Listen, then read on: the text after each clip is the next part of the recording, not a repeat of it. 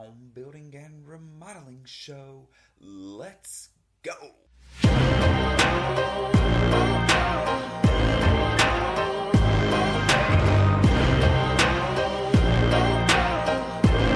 Welcome everybody to the home building and remodeling show.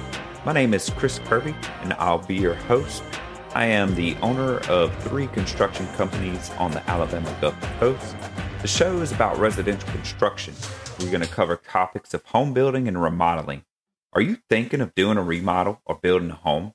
Are you a contractor looking to improve your knowledge base or grow your business? Have you ever done a remodel project or built a home? There were so many things you wish you knew or that you could have done differently during the process. Then this show is for you. We break down the process of building and remodeling and how to have the best results during your project. Whether you're a DIYer looking for tips, someone looking to hire a contractor to do a project, or a contractor looking to expand your knowledge base or your business. Welcome aboard. Glad to have you. Stay tuned. We kick off the show with my thoughts on home building and remodeling. I'll share best practices and talk about some of our experiences in business and out in the field. These shared thoughts and lessons learned are meant to help you on your very own journey. Let's go. Welcome back, everybody. This is our first show of the year. We've got an exciting lineup. We've got a couple of custom builders coming in, but we wanted to kick off the new year the right way, and we wanted to kick it off talking about marketing. And here at the Kirby Companies, we've recently hired a director of marketing, Asia. That's who I have today. Welcome, Asia. Hello. Thanks for deciding to come on about 5 minutes ago. Absolutely. So, we wanted to talk about, you're good at social media marketing, and that's where kind of your background is, even though you do marketing in general. And in the contracting world, there's a little bit of give and take. So a lot of old school contractors will say, well, if you're good at your craft and you've been around enough, you don't need to market yourself at all, much less on social media or anything. But the calls will come in, the leads will come in.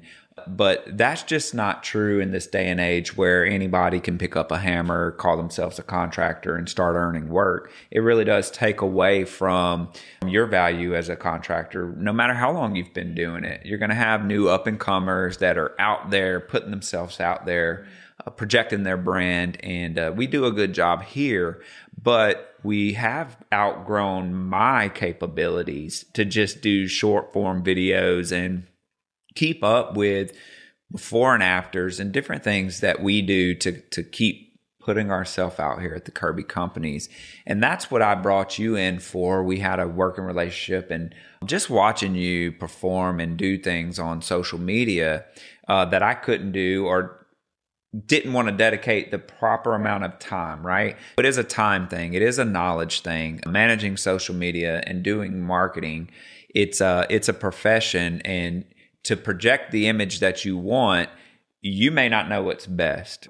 Can you talk to me about maybe some of the ways that because you own your own company, you own Social Partner, and first let's talk about the social media and how social media marketing can work for anybody, but specifically for a contractor, which is a service-based business. So social media is such a great tool. I think now, obviously utilized now more than ever. Yeah. In this digital age, we are always progressing. So it's always changing, and staying on top of it is probably should be at the forefront of your mind as a contractor, just because you are service-based. And with that being said, your product is ultimately seen through visuals, photo, video, Sure. And being able to have a representation online is super important. The first thing that people are going to do is hop online to see, what your work looks like. Yeah. And then not only that, but what kind of reviews do you have, the rapport that you have with the community around you, Sure. prior clients and whatnot. Being able to post the content that you have, the work that you're doing, is incredibly important, but also dire now. If anything, you're going to get left behind. People are going to ultimately view your competitors more than they're viewing you if you're not online. Well, you hit something. You said, not only did you say you'll get left behind if you're not on social media, and some people have their push and pull with social media. They don't want to be on there, and they've got sometimes a negative connotation. But like for me, I use that for business, right? Especially like a Facebook. Instagram's very visual. TikTok is more fun, but if you're not doing it, somebody else is. Right. And then for me, it's also transparency. So if you are putting yourself out there in a proper manner online, then, you are being transparent. And like we do how-tos and we do like journeys through the progress of a construction job. But to me, it makes you more transparent with what you do. And, we're trying to fight this. Sometimes the word contractor is viewed negatively because, people have had bad experiences. They've had money taken, deposits taken, work not performed, different things. And so, contractor, for us, creating awareness and being open and transparent, we can do that through our marketing. And that makes people feel better when they hire us. And can you talk to the specific platforms? So if a contractor or designer is watching this, can you talk about what the appropriate approach to each platform would be? So like Facebook or Insta, do you have any recommendations as far as which one is geared towards kind of what audience? Okay. I would say, obviously, each platform is very distinct in its own way, especially regarding algorithms and how content is not only viewed, but also ultimately sorted out. Okay. Depending on the algorithm, it's going to be sorted out to certain demographics. But with that said, through social media, regardless of what strategy or tactic you take, I'm going to speak to what you said, ultimately transparency. This is a way to showcase your business, showcase how you're doing it different. And ultimately, the goal is to show how you're doing business better. This is our contractor shout out segment. We are going to pick 40 contractors a month that tag their business page in our post on the Home Building and Remodeling Show Facebook page. And this month we have with us Hope Property Services in Irwin, North Carolina, Jester Masonry in Chatham, Ontario, Canada, Arnoldi Painting in Holden, Missouri, ATC Property Maintenance in Glenwood, Iowa. Thank you all for commenting on the monthly post. We will do another post next month. Like, subscribe, and share our Facebook page, and hopefully you get a shout out next time. So we're continuing on with number 11 of the top 20 questions you should ask your contractor before starting a project or hiring them. And number 11 is who will be on site and who will be the on-site supervisor. So this is an important question because you want to know who's going to be in your house and you want to know who's going to be supervising the work. It's smart for you to understand that because the owner of the company may not be the one actually on site doing the work, but they are ultimately still accountable for the overall product and the quality of the job. You need to know who will be the on-site supervisor and what their qualifications and skills are, and just kind of dig in on that point just to make sure you know who's coming and going in your house, and then who to talk to on a day-to-day basis. Question 11 is important for the contractor. As you're talking to your client, you need to be aware of which crew, if you have multiple crews, will be in the house, and make it a point to let the client know their name. Some companies, service companies I've seen, they will actually text the client when they're on their way, letting them know. And it's usually an automated service that texts the client and lets them know that so-and-so, whoever it is from your crew, is on the way. And it may have a picture or signature card with their picture and name. There's a number of reasons why this is a good and best practice for contractors. From the contractor's perspective, the client sees, here's the person coming to my home, here's their name. And I've even seen some companies go as far as to put a little bit about the person that's coming, the crew that's coming, in the text message or email signature. So it'll say, hi, this is Chris. He is a site supervisor for Kirby Custom. And just a little bit about Chris. He has animals, loves animals. And then sometimes it'll say they are allergic to so-and-so. Sometimes when you're working on a job site, you get very familiar with the client. There comes a point where the client may offer food, may offer drink. That little pre-message with that text lets them know who you are and stuff like that. These are things that show that you care in business a little bit more than the next person that may be bidding the work. When you can personalize that conversation about your crew, yourself, your company, and make them understand that, when they come, they may be allergic to dogs and the client may have a dog. It's tough to have somebody who's allergic to dogs because there are a number of homes that have pets or animals and stuff.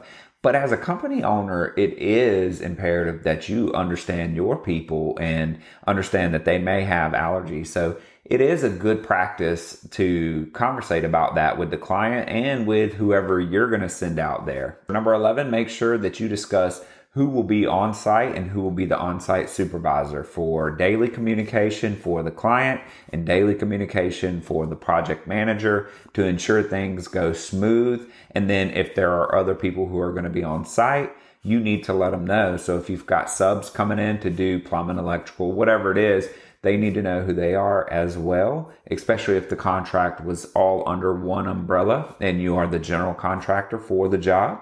You need to make sure that the client knows the names of everybody that's coming on site. And now we move into Shop Talk. It's the portion of the show where I bring in a co-host and we cover trending topics in home building and remodeling. Hope you enjoy. Let's go. Welcome back, everybody. We got Adam back with us here today, and we have been talking a lot about remodeling and kitchen remodeling in general. We wanted to pivot a little bit and jump on over to bathroom remodeling. And for the kitchen and bath contractors out there, you all know we have stories to tell. Specifically, we can probably tell some horror stories and stuff like that.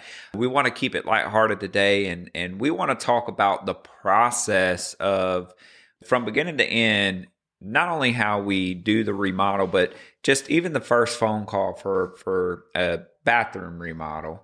They're going to call the office, Miss Tammy, our front desk. She's going to set you up with an estimate and you're going to go out. And one of the tips, tip number 1 for today, is that we have a pre-designed information card that you take with you, correct?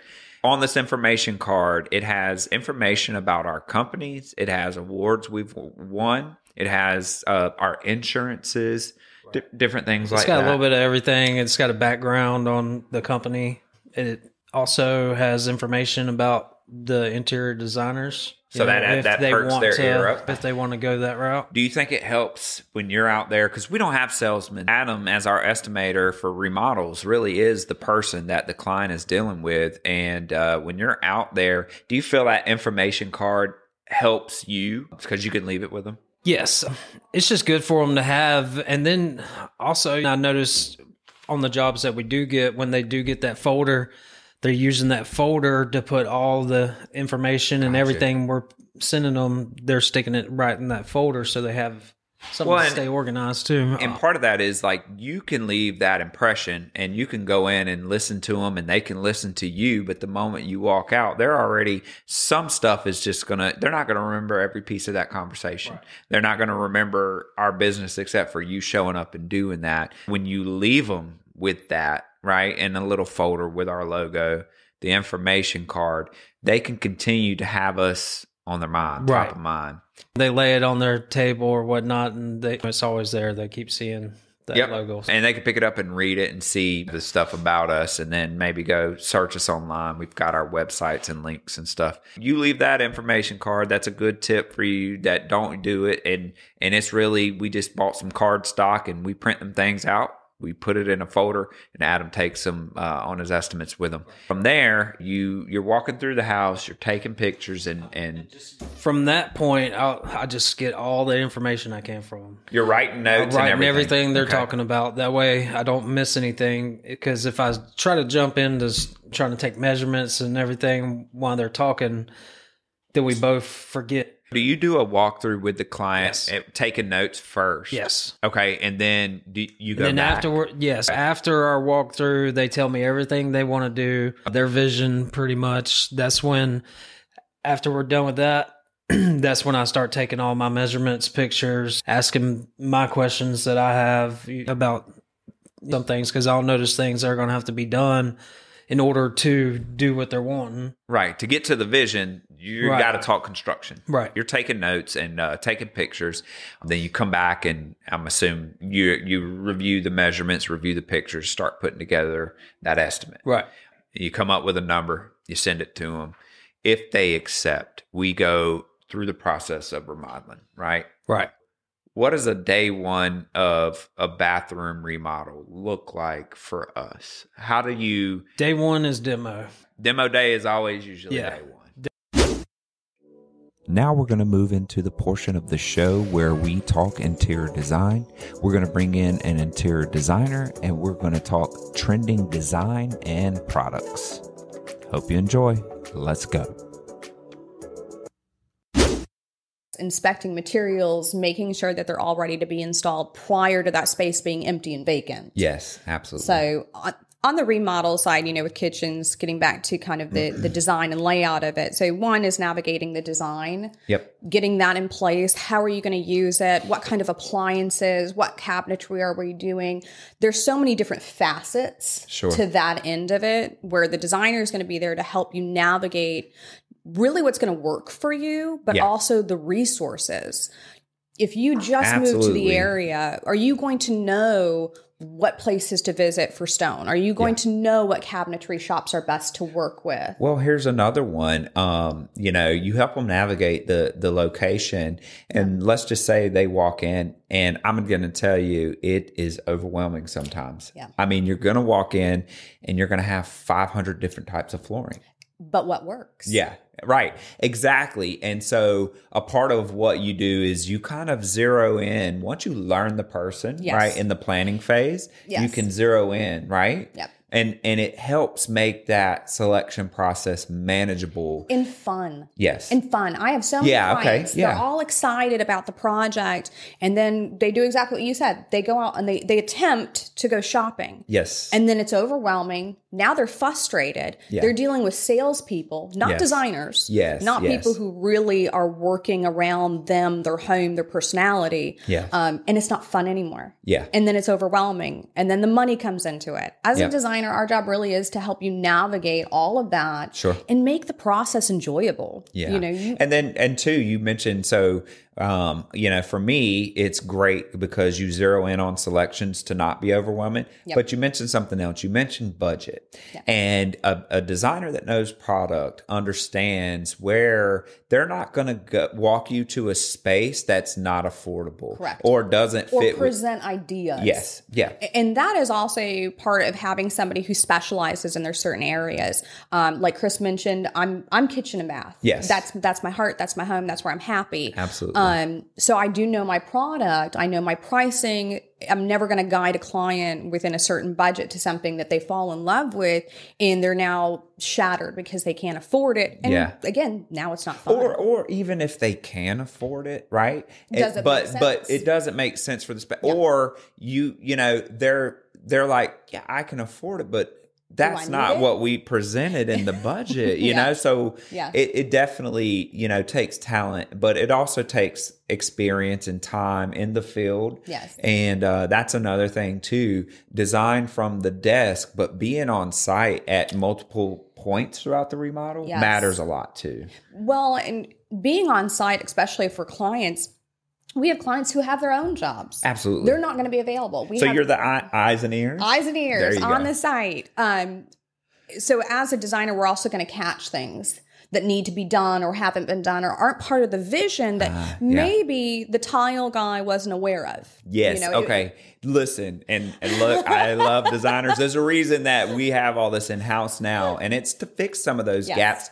It is very easy for you to walk in and be like, Where did that come from? What? Wait, what is this?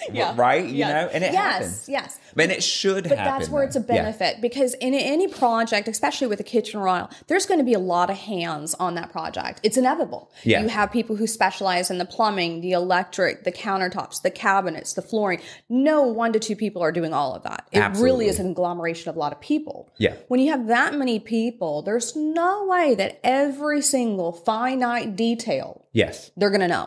Absolutely. So you are, that's what I know. You are the consistency throughout the duration of the project. Correct. You keep the vision intact, the budget intact, and then you actually manage the vision throughout the duration. Yes. And so it gives the client a lot of relief. Peace of mind. And I think that's the biggest point. And some of them want a turnkey design. Yes. Right. And when I say turnkey, that means they want to be hands off. Yes. And so they want an updated, nice space, and they need to trust that you know what you're doing. Correct.